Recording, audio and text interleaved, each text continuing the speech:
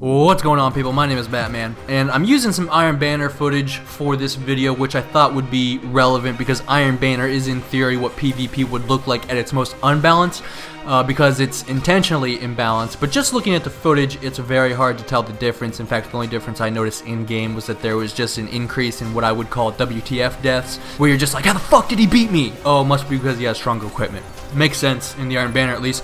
I know there's a lot of controversy right now about Bungie not being entirely upfront about the degree to which the Iron Banner alters the cap on your gear stats. There's been a couple videos demonstrating fairly explicitly that a level 4 with the rifle from the very first level in the game can still do very well against level 30s and such and whatnot, and this has upset most people who were expecting such low-level players to basically get one-shotted by the level 30s, which is of course how it would be if the stat caps were in fact turned off, but obviously they aren't. It seems they're just slightly modified.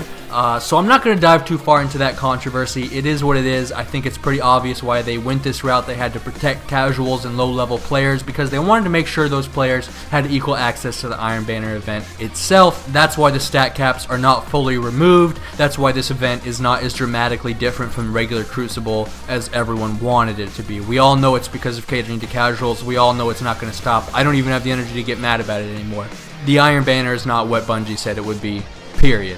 But the Iron Banner event will come to a close and we will return to the regular Crucible, and outside of this Iron Banner controversy, I see the Crucible as one of the saving graces of Destiny. I think it's a very enjoyable multiplayer combat experience. I've had a lot of fun on it, and obviously in the past I've criticized it for basically not having enough stuff, including but not limited to vehicles, playlists, and maps. But that's stuff that I think can be easily remedied. With this video, I want to take a look at one of the more systemic problems with Destiny PvP, which is its tendency to piss people off really bad. Destiny multiplayer has received a steady amount of criticism over balancing issues. Now, some of this criticism is absolutely warranted and very fair. Some of it I think is simply misplaced, and still some of it I think is entirely unfair. So, the elephant in the room when you're having this conversation about balancing is obviously supers. The super is essentially guaranteed free kills. Now, any kill that is free always disproportionately benefits weaker players because a weaker player has more to gain from free kills that they otherwise would not obtain, as opposed to a stronger player who would in theory attain said kills legitimately anyways without them being free. So a weak player with a super can kill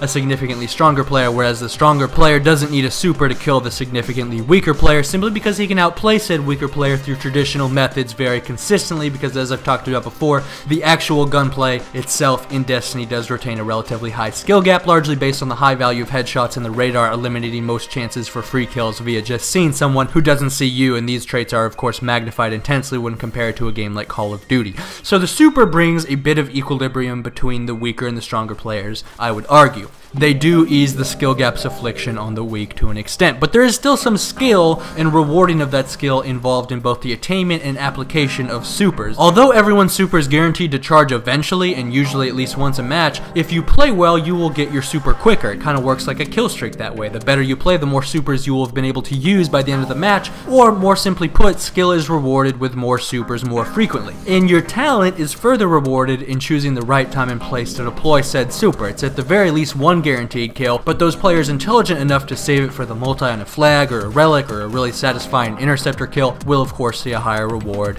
for that thought process. Now, all of these supers can be used to counter one another, whether my Nova Bomb destroys the Titan's defender shield, or a Gunslinger's golden gun plows a Blade Dancer, or a Titan smashes a Warlock who Sunsingers back to life and melees his bitch ass in the face for the kill. So I would argue that because everybody has access to these supers and that these supers can counter one another, on top of the fact that to one degree or another they reward higher levels of skill, that the supers themselves are in fact balanced. That being said, I understand deeply why so many people get so enraged by supers. Being on the receiving end of a free kill, especially in a game with a TTK this high, is always going to be super frustrating, even when you get to do it just as often to other people. I like to think of it as a chaotic balance. It's kind of like Modern Warfare 2 before everyone discovered the one-man army danger close noob tubes.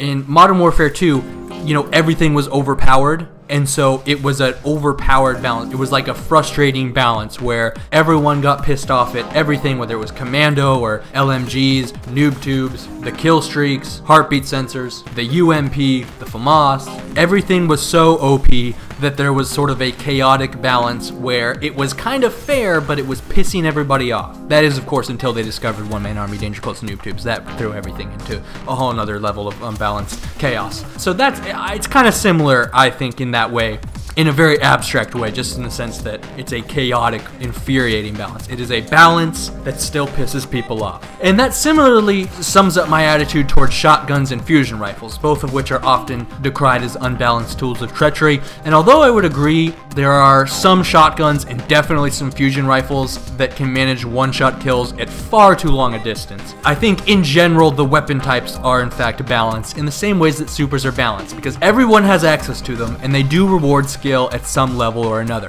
The fusion rifle is about timing, the shoddy is about positioning. And they counter one another. If they had a bounty available for trade kills, I would have completed it several times over, putting my shoddy up against the shoddy of another and his body. At close ranges, they are dominant because they are supposed to be. When using these weapons, the challenge is keeping the fight within the range of dominance your weapon holds. For just as you are guaranteed a kill within close range, you are likewise guaranteed a death outside of that close range. These weapons are high risk, high reward, putting the two possible extremes of in-game outcome side by side. But they are one-shot kills, and that's infuriating. It infuriates me just as often as it infuriates you. I promise you that. One-shot kills are hated in every game because when you die so quickly, you do not feel you had a chance to fight back. And the truth is, you didn't. The fight was won long before bullets left their respective chambers. But you cannot recognize such a thing in that instant as your body falls to the floor and you're forced to play the part of an audience for your assailant. It feels instinctively unfair. People hate shotguns passionately in every game. And it's not about balance, it's about death. And of course, the instinctively perceived unfairness is exacerbated heavily by the elongated time to kill in Destiny. But the Crucible does have one inherent imbalance, which is that the auto rifle is always the clearly superior choice to any other primary weapon.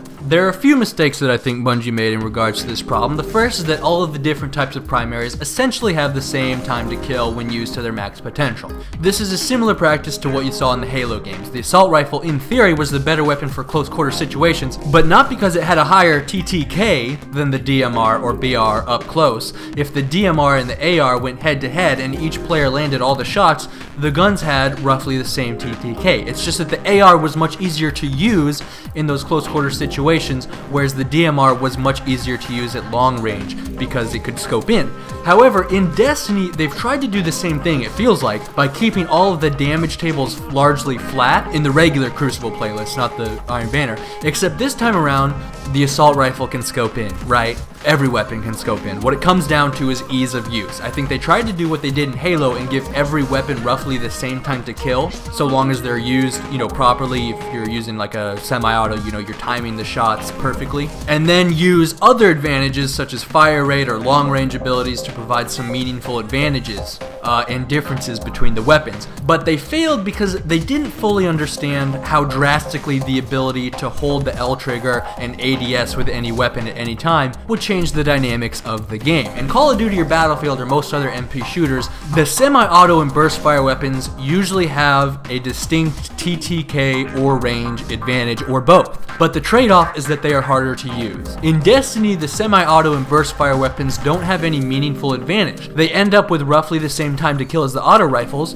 but they are still significantly harder to use than the auto rifles consistently. And because the auto rifle can scope in, they don't have the range advantage either. Destiny maps are sized very similar to that of Halo. They are relatively small maps when compared with other MP games. In Halo, some guns had a range advantage only because many other guns couldn't ADS period, and this allowed there to be range advantages even on maps that were very small. But when you can ADS with every weapon on maps as small as Destiny's maps, it suddenly makes it very hard to consistently maintain a distinct range advantage. If the semi-auto and burst fire weapons don't have a distinct range and or TTK advantage, what's the point to using them? I think that with the hand cannons in general, they were trying to channel the pistol from Halo 1, which packed a punch, but again, that pistol had roughly the same TTK as the AR in AR range, But people opted for the pistol because it had a scope and precision damage that allowed for critical headshots. But in Destiny, everything can scope in and everything has the ability to land those critical headshots. It negates the primary advantages of other weapons in this system that they've used successfully in the past but failed to implement successfully here. So in that regard, I think the gun balance is a bit off in this game because the AR is the dominant weapon type. However, something I don't agree with that I see a lot in the comments is this notion that PvP is unbalanced because higher level players have legendary gear and they get put into a match with players using uncommon and rare gear. Now, legendary gear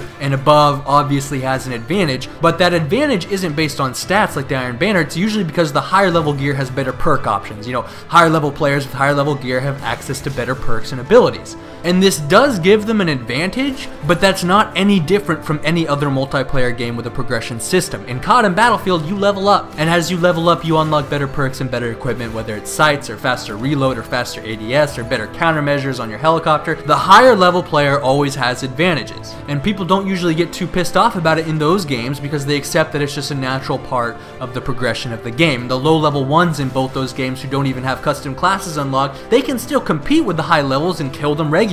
They just don't have access to the same capabilities, and that's how it plays out in Destiny PvP as well, but there seems to be a double standard here among many players, you know, a distinct difference between what's fair in Destiny and what's fair in Battlefield and Call of Duty. Anyways, I know, you know, some of you, maybe many of you, might not disagree with some or many of the points I'm making in this video, but the main point that I think we can all agree on, that I want to make, is that there is a casual inside all of us.